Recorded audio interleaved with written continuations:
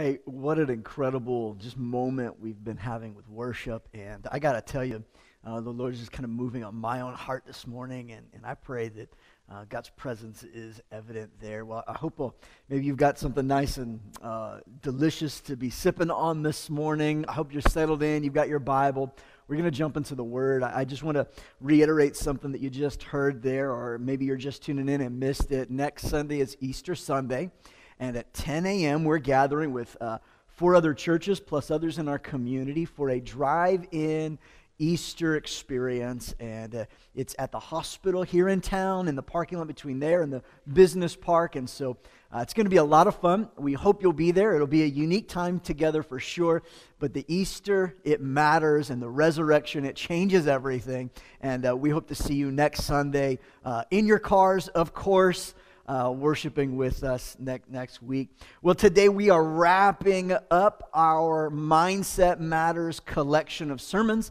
And today the mindset we want to look at is this, that we lead the way in joyful generosity and faith-filled stewardship. Now, that's a mouthful. I'll say it again, and then we'll unpack it today. We lead the way with joyful generosity. Turn to somebody and give them the cheesiest smile you've got. Go ahead, throw a little smiley face emoji in the chat box there. We lead the way in joyful generosity and faith-filled stewardship. I want to read a scripture to you. Colossians chapter 3, verse 2 is where we're going to start. Colossians 3, verse 2, it says this. It says, "Set your mind on things above, not on earthly things." Now, there's an understood you as the subject of that. I'm not a grammar Nazi nor a really proficient. I kind of have to grind away at grammar myself. But that sentence, it's really about you. You set your mind. How do you set your mind? Well, the way you set your mind is to set your eyes in a direction. In other words, wherever you are looking, that is where you will be going. Your eyes often will determine where you're going. So we want to set our minds or set our sights on things above, not on things below. Today I want to speak to you on the title of the message is this: Set your sights. Go ahead, type it into the chat box. Set your sights, set your sights, set your sights. Anybody remember learning how to drive? I remember when I was learning how to drive, and I had a tendency when I was driving to grip the wheel really tight, 10 and 2, of course, but I would grip the wheel really tight, but I had a tendency to look like just at the front edge of the hood of the car, right? I was just looking like right out where I was, and as a result, I would kind of drift from side to side because my hands felt like they always needed to be moving, otherwise I wasn't in control or something, right? And I would just shift back and forth, but because my eyes were like right where I was at as opposed to where I was going, I tended to drive with more swerve. It was less steady, and it definitely was more stressful for everybody else in the car. Whenever your sights are set in the wrong place, whenever your mindset is positioned or fastened or pointing in the wrong direction, when it's pointed on things below rather than on things above, the things of God, we have a tendency to see stress increase. Your sights determine your stress level oftentimes. Right now, we're living in a time where many of us, our sights are right here in front of us when it relates to the economy. You're watching it go up and go down, up and down. Many of you are facing and staring right in front of you job loss, lack of employment and income.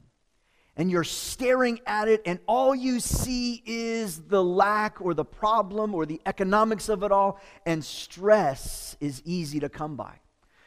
Some of us, it's this sense of our health, right? Like we are staring at the health crisis and we can't really see beyond it. We don't know what's going to come, so we're not really trying to look beyond. We're just looking right now, and we're getting stressed out because you don't remember how many times you touched your face in the last 10 seconds. Like, did I touch my face? Did I wash my hands? Was it 20 seconds? Maybe it was only 7 seconds. I got to go back and happy birthday this thing one more time. Or maybe you're just like, where's the hand sanitizer? sanitizer, and you're like just drinking hand sanitizer, trying to keep healthy, but it's just stressing because you're trying to keep your kids and people and this and that. And when was the last time I Cloroxed my counter? And it's right here, and those are things we need to be aware of. But if all we're doing is staring our sights right in front of us, stress kind of grows. For some of us, it's the education side of it. We are now home educating our children. I was trying to help my son with math the other day, and I was like, son, I don't know what they're trying to do. We're going to have to figure this out together. And I caught myself thinking, wait a second, I'm getting stressed out over third grade math. This is a problem. Like, I got married to make children, not educate them. This is a problem. And the more we focus on what's right in front of us, oftentimes stress is our result. But the Apostle Paul writes in Colossians saying, hey, you don't have to set your sights on everything below. You can set them higher. You can set them beyond this. In other words, you and I, as followers of Jesus, we are not of this world. Eternity is written in your heart. In other words, eternity is etched. It's tattooed. It's stamped into your heart and my heart. And if eternity is stamped and etched in our hearts, then there is a longing and a hope for eternity. We have this eternal mindset within us that helps us look forward rather than consumed with what's here right now. The present circumstances, they fail in comparison to the goodness that is yet to come. I came to tell some of you today that we do not have to live with fear now because we know the good that is coming later. You don't have to live with fear right now.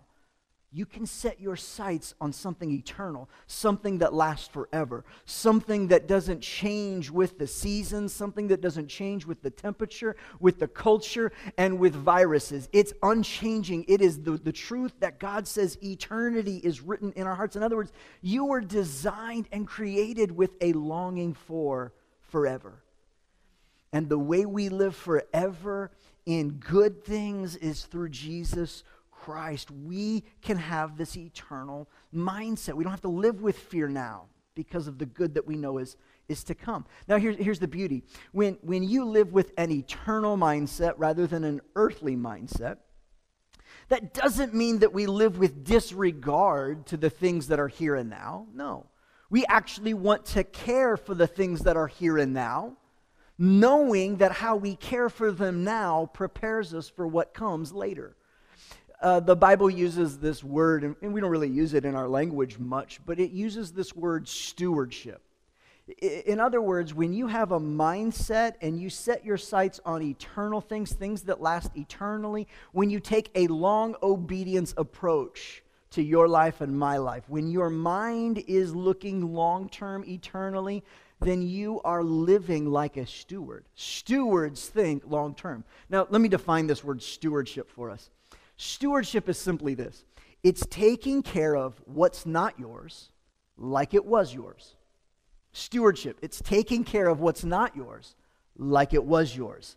It's keeping it healthy, multiplying or increasing, and growing for the future. That's what stewardship is. It's healthy, it's growing, it multiplies, and you're taking care of what's not yours as if it was yours. That's stewardship. Now, let me just say it this way. If the things in your life that have been given to you, the responsibility, your things that you're caring for in your life, your family, finances, your health, your home, the animals in your life, right? Like the earth itself, like everything that is in your skills, your talents, your abilities, all of the things that God has given to you, they are yours to take care of. And if there is anything that is unhealthy, if there is anything that is not growing, if there's any area in your life where it's not increasing, I need you to understand today, you're not being a good steward in that area. I know that's kind of like an ouch moment, but the reality is we have to have this sober awareness to see clearly so that we can set our sights in the right place. it's likely that if you're not being a good steward, then your sights are set in the wrong place. You're looking at it maybe wrong. And anything that is growing and healthy and flourishing, well, then that's an indication that you are stewarding it well. A lot of you would say that like a steward would be a manager. I would argue that it's a little bit different than a manager, just making sure everything is maintained. I would say it's more like a franchise owner. Somebody who recognizes that ownership and the success, it's kind of on them. They want to grow that store, they want to grow that franchise, but they're not the inventor or the owner of the franchise. There's a corporation, there's something bigger than them that they're accountable to. You and I have been given this life. You've been given gifts, talents, abilities, family, relationships, finances, opportunities, and the way you take care of them like it was your own determines whether or not you are positioning yourself for more, for not. See, because the blessing of being a good steward is that you get more to steward. Think about it like this. When my kids, right now I'm teaching my kids how to drive our golf cart, right? And I'm dealing with the whole thing. You got to look set your sights out there, buddy. You got to look out there. Don't look right in front of you. Look where you're going, not where you're at. We keep talking about that. But it wasn't, they had to first learn how to ride their bike and drive their bike. Now they're learning, when they've learned that, then they get to learn how to drive the golf cart. When they've learned how to drive the golf cart, the next thing they get to, the responsibility increases. They get to ride the riding lawnmower, right? They get to do some lawn mowing, praise Jesus, right? Because they've earned that. They've been proven as faithful stewards. And then eventually they're going to get to learn how to drive a car. If they can't handle the golf cart, they couldn't handle their bike, if they couldn't handle the lawnmower, then they're not going to be able to handle my car, which means they won't ever really be able to handle their own car. See, the reward for good stewardship, where you set your sights on things that are to come rather than the only here and now and being consumed, is the responsibility. It's blessing for more.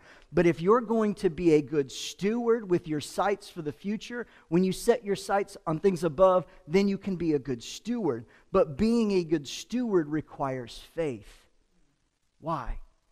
Because faith-filled stewards are marked and known by generosity. If you're going to be full of faith, then it helps you to steward. You see things correctly. You're setting your sights on things above, not on things below. That's a good steward. You will be marked and known by generosity.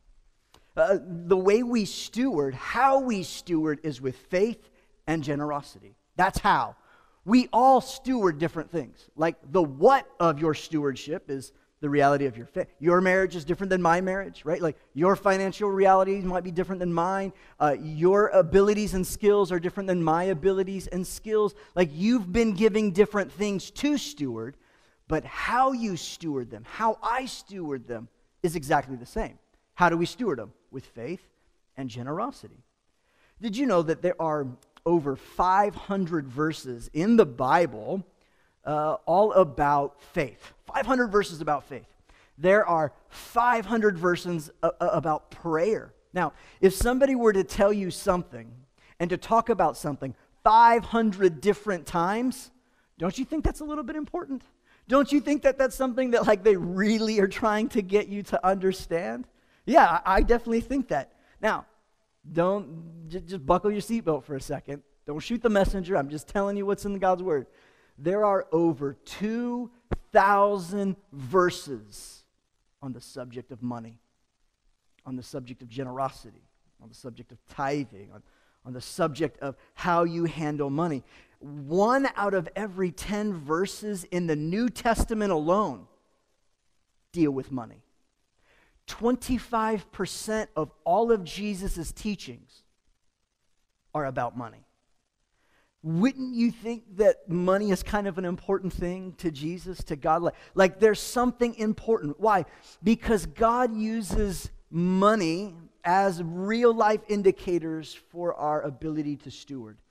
In other words, how you see money is dependent on how your sights are set. Are they set eternally, or are they set on things below? I want to share some things today, 2 marks of a generous steward. Two things today, but I want to do it in the backdrop of Matthew chapter 6. Matthew chapter 6, we find one of these teachings from Jesus on the subject of money and generosity. And I want to say from the onset, my goal today is not to take an offering, right? Like, that's not my goal. In fact, one of the things that you would be aware of at our church is we rarely talk about offering and giving. It's not like an every week thing for us. In fact, we don't even pass a plate when we're together. No offering bags that are like hopefully magically multiplying things or buckets. We don't pass anything. In fact, we have giving boxes and the opportunity for you to give online. Why? Because if you want to give, you can give. Because I think it's an indicator that you're seeing things and you're setting your sights in the direction of being generous. And you know, Jesus, anytime he talked about money, he didn't automatically take an offering right after either. He would talk about money and then move on, but he wouldn't be like, now we need to raise some money. Now that we've talked about money, we need to raise some money. I need a new chariot with some more leather seating, some first-class seating, leather seats that'll get me to the outer regions much faster. I need a faster chariot jet. Like he didn't do that. He didn't use money to manipulate, but he did use money as an illustration for something more. And I want us to look at it together in Matthew chapter 6, starting in verse 19. These are the words of Jesus. Do not store up for yourselves treasures, notice this, on earth. Set your mind, set your sights on things above, not on the earth below. Don't store up for yourselves treasures on earth where moths and vermin destroy, where thieves could break in and totally steal it, where you could fall for a digital scam where you're supposed to buy a bunch of gift cards for a king in Nairobi. Like, don't store up treasures on earth, but instead, look at the contrast, store up for yourselves treasures in heaven, eternal things, where moth and rust can't break in and steal it. Listen to this, verse 21. For where your treasure is, there your heart will be.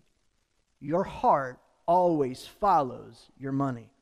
What you treasure the most is where your heart goes. Verse 22, the eye is the lamp of the body. If your eyes are healthy, your whole body will be full of light.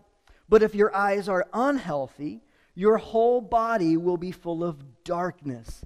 If then the light within you is darkness, how great then is that darkness? No one can serve two masters. In other words, nobody can ride two horses with one backside. Like, it just doesn't work. You can't serve two masters, because either you will hate one and love the other, or you will be devoted to the one and despise the other. You cannot serve both God and money. You can't serve both God and money. In the chat right now, I want you to type out, pick a horse. Go ahead, tell them, pick a horse. Pick a horse. You only can ride one at a time. Pick a horse. Pick a horse, and make sure you spell it correctly. Pick a horse. I want to share two marks of a generous steward with you, because generous stewards have their sights set properly. And remember, when your sights are set in the right place, eternal versus earthly, then stress is not your reality. Setting your sights in the right place helps your heart. Number one, it's this. Here's the first mark. Generous stewards understand it's not really about money. A generous person, a person with a generous heart, a life of generosity, they understand it's not actually about money. It's not. In fact, Jesus tells us it's not. He tells us it's actually about your heart and other people. That's what generosity is really all about. It's about your heart and it's about people. I know some of you were bracing for me to start talking about money and all these other... No, it's really about your heart, and generosity is really about other people. If we're going to be joyfully generous, it's about our heart and other people. Think about it like this. Is your heart gracious, or is it full of gripe and complaining? What's in your heart? Is your heart sincere? Is it gentle? Are you humble, or are you full of pride? Is your heart pure? That's what a generous heart looks like. It's fully pure. It's always gracious to other people. It's humble in its approach. That's That's the heart that God is after. Is the way you treat other people, is it kind? Like when somebody's taking too long at the grocery store, when they get your order wrong at the drive-thru, do you respond with kindness or do you respond with something else? See, because a generous person responds with kindness. You're just kind to everyone. There is no limit to you're just going to keep being kind and gracious and compassionate. It's just over. That's a generous heart. A generous heart is patient with other people. A generous heart is encouraging of other people, not stingy with their compliments, but like always giving compliments to somebody else. Not like lying and manipulating to them, but like genuinely being complimentary to somebody else. Like if you have a heart that is generous, if you are a good steward, then your heart will be generous. And when your heart is generous, then you are kind, you are patient, you are encouraging. Listen, you forgive. Forgiveness is for giving.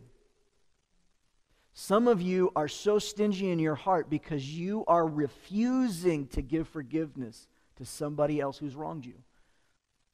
And in that area, there is stress, there is anxiety, there is something blocking the life that God wants to give you because, man, you're just being stingy with your forgiveness. We don't need to be stingy with something that God was so lavish and abundantly good to give us. That's why Jesus taught us to pray earlier in Matthew chapter 6, that we can forgive those as you have forgiven us. There is this sense that giving forgiveness is the mark of a generous heart, a generous person. Are you generous with your thoughts towards other people? Or are you kind of like really reserved and hesitant and negative? Are you good with your words? Are you generous with your time to other people? Are you generous with your stuff, letting other people benefit when necessary? Are you generous with, don't miss this one, are you generous with your attention right now? Like there are a lot of distractions that you could still be having, but there's a lot of distractions that are gone. Generosity isn't about money. It's not really about money. It's really about your heart and other people. So when you're in a conversation, are you fully present in that conversation, or are you thinking about the next thing? Are you really listening, or are you just waiting to respond in some way? Are you generous? Let me throw another one out to you. Are you, when somebody else asks for prayer, are you quick, or do you only ask, let me say it this way. I messed that up. Do you only ask people how you can pray for them because you are looking for them to ask you the same question? Are you manipulating praying for others to get them to pray for you? That's not a generous heart. Your sights are set in the wrong place. I think the mark of a generous steward is that we understand that it's not really about money. Somebody put it in there. Generosity is not really about money. It's about your heart. It's about people. I love some of the acts of generosity that we've seen during this COVID-19 crisis that our world is in. We've had some families in our church get together with other of their family members, and the kids wrote cards, and they put together goodie baskets to take to hospitals in our local area, to the ER staff, to the nurses and doctors, just to encourage them. And it was an act of generosity that really was about their heart being in a place, and it was about other people. It wasn't about the things, it was about the act of generosity. I heard recently about a story of an older priest in Italy who contracted the virus, and there was another young man who contracted the virus as well, but they didn't have enough ventilators for both, so the priest gave up his ventilator to the younger man. Why? Because it was an act of generosity. It was an act of a generous heart. Didn't involve money. It was an act of generous, because generosity isn't really all about money. It's actually about your heart and other people. We've heard stories about younger people shopping for older people. There are businesses giving great discounts for people who need certain things to operate at home. Other people giving assistance. We as a church, because of your generosity, we were able to give $1,000 this last week to one of our local outreach partners, the Beacon, so that they can continue to give food to those who need it. We get to be generous. We do it with joy because it's not really about money. It's about our heart. And our heart is joyful. Our heart is alive. I think a mark of a good steward, of a generous steward, of a faith-filled, generous steward is that we realize it's not about money. It's not really about money. Here's number 2, the second mark of a good steward, of a generous steward, and that's this. They understand how to actually look at money. They understand how to see and look at money. Did you find it interesting that in this passage in Matthew chapter 6, Jesus was talking about treasure, then he gives an optometry lesson followed by more economics. Like, why in the middle, 2 money talks smashed in the middle was a talk about your eyesight. Like, I don't really, one of these things just doesn't seem like it belongs. Unless you really begin to dig in and look. See, it's your eyes that allow light to come in or allow darkness to come in. Might I suggest that what Jesus was getting at for you and I is he's saying, what's your sight set when it comes to your money? How do you look at money in your own life? Is it set on eternal, or is it set on the here, the now, the immediate, the earthly, the selfish? You've probably heard the old cliche, like, you can't take your stuff to heaven, right? Like, you've never seen a hearse pulling a U-Haul because it all stays here. But you know what you can take to heaven? People. You know what does go to heaven? The character of your heart. Those things are eternal. I think Jesus was helping us to understand it wasn't really about literal eyes, but more about the sight of our heart and how we view money. Are we close-fisted or are we open-handed? Is it controlling us or are we using it to contribute to a healthy life? Let me give you 3 things that we can't afford to see money as. You can't afford to see money as God. Money is not God. It's not. God does use jobs and other monies to be a resource to you, but hear me clearly, friends, God is your provider. Not your job. Your job is just a resource to get you from the source to your hands. You have to set your sights to see your job, to see provisions as not God, but a resource from God. God is your source. Money is not God. You can't look at money. You can't see money. You can't set your sights on money to where you think money is mine. Mine. No. 1 Corinthians 10:26 says, the earth is the Lord, and everything in it belongs to him. Like, everything belongs, because a good steward recognizes, I don't own it, but I get to take care of it. I don't own it, but I get to use it as a resource to represent the kingdom of God. The Proverbs says that the world of the generous gets larger and larger, but the world of the stingy gets smaller and smaller. Money isn't God. Money isn't mine. And lastly, money is not bad. Money is not bad, but it is a bad master. Jesus said, you can't give all of your affections. You can't serve both God and money. You can't serve both God and money. I can't serve both God and money. I'm either going to love one and really kind of despise and get distracted by the other, kind of push the other with disregard, or I'm going to fully be devoted to one, and hate almost wells up on the inside of us. Money is a bad master. And when you are mastered by money, you know what happens? You live with a scarcity mindset. Your sight, your lens is tuned and filtered to scarcity.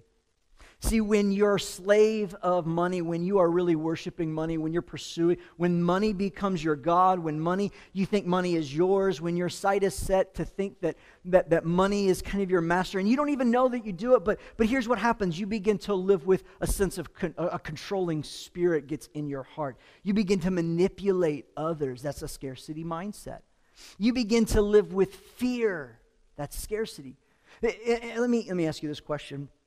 Do you get upset at your children for not eating all of the food on their plate because you are trying to teach them to be a good steward, or because somewhere inside of you, you are scared that there might not be food later?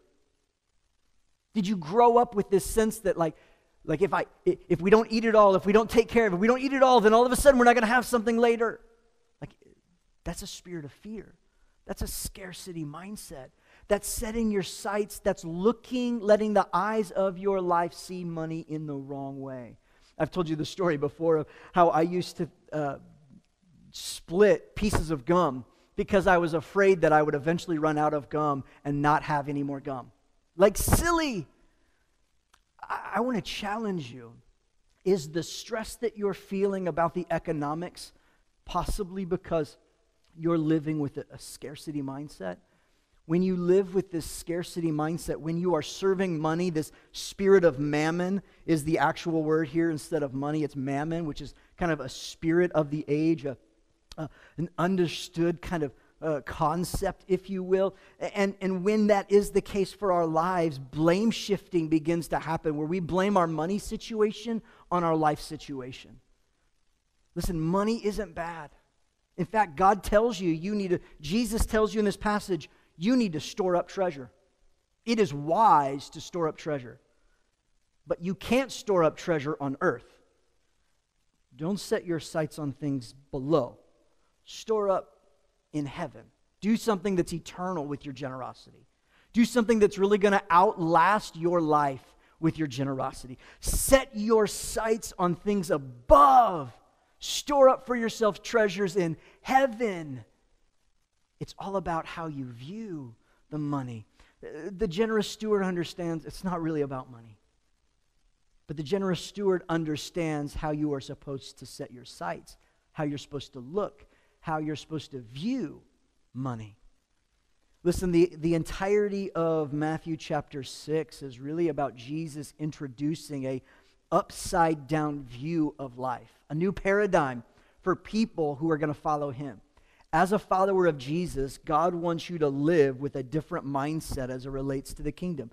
See, the kingdom of God is all about looking at life differently, setting your sights in a different place, not on earth, but towards eternity. And that's why Jesus tells us to think and look differently than our culture. That's why we give instead of live greedy. That's why we fast instead of living with gluttony and being controlled by food. That's why we pray, because we have a God who wants to talk to us, not be distant from us. We don't worry about tomorrow because God is already in our tomorrow, and He's a loving Father that tells you, you don't have to worry. I am with you. I see you, and I am for you. That's the beauty of the kingdom of God, friends, is that we get to set our sights towards heaven, towards eternity, rather than getting stuck on earth with what's here, what's now, what's screaming at us, that's only building stress in us. Jesus is trying to teach us to set our sights differently, to see money differently, to recognize that being a good steward and having a generous heart is about is about people. It's about a heart above it all. My question to you is this today. How can you be generous this week? How can you be generous without money? And how could you be generous with your money? How could you start looking and recognizing that anything that is in your hands, your life, is yours to steward, to take care of, to make healthy, to grow? How can you be generous without the money? Not talking about money things, but heart and people things. And how can you be generous maybe with money? Here's the final thought that I have for us today, and that's this. Generosity always leaves a mark, but it never should leave a bad taste in somebody's mouth. Don't be generous and then attach strings to it. Don't be generous to manipulate. That's why we don't give to get from God. We give because we worship God. We give financially because we're obedient to God, not to like some profitable transaction back from God. Generosity ought to leave a mark. And when we live generous lives from our heart about other people, it makes a mark. It moves the gospel forward. It helps people understand the very nature of our God, His goodness. But it should never leave a bad taste in somebody's mouth. John 3:16 and 17. Maybe you've heard these scriptures before. For God so loved the entire world that He gave His Son, Jesus, that anybody who would believe in Him didn't have to perish, but could have eternal life. God didn't send His Son into the world to condemn the world, bad taste in your mouth, but rather through Him, the world might be saved. The generosity of God gave us Jesus. It made a mark on humanity, it made a mark on history, and it's made a mark on my life. But it hasn't left a bad taste. Christian, Christ follower, is your life a generous life?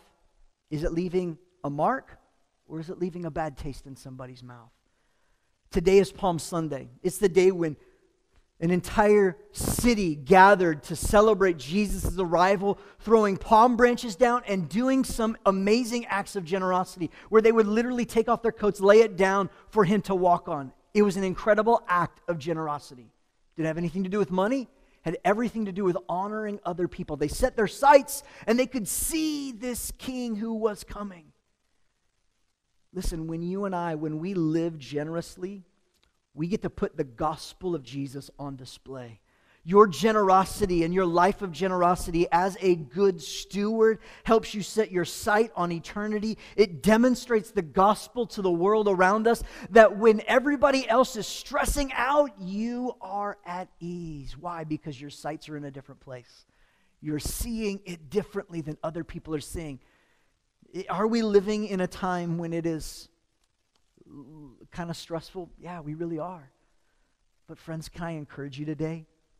Set your sights, set your mind on things above, not on the things below.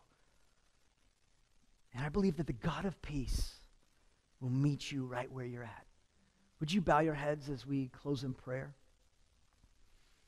If you're here and you would, listening to this, you say, Pastor, I want to be a generous steward, and I want to set my sights this week on things above, not below. Would you just, in the chat room, would you just kind of put a hand up, maybe set an emoji, or just type the word, I'm setting my sights up. Go ahead, just type, I'm setting my sights up. Lord, you see these commitments today where we're saying we want to set our sights up. I pray, Lord, that you would help us to know you, to see you, to set our sights in the right place. And Lord, I pray that today, God, that you would help us move forward.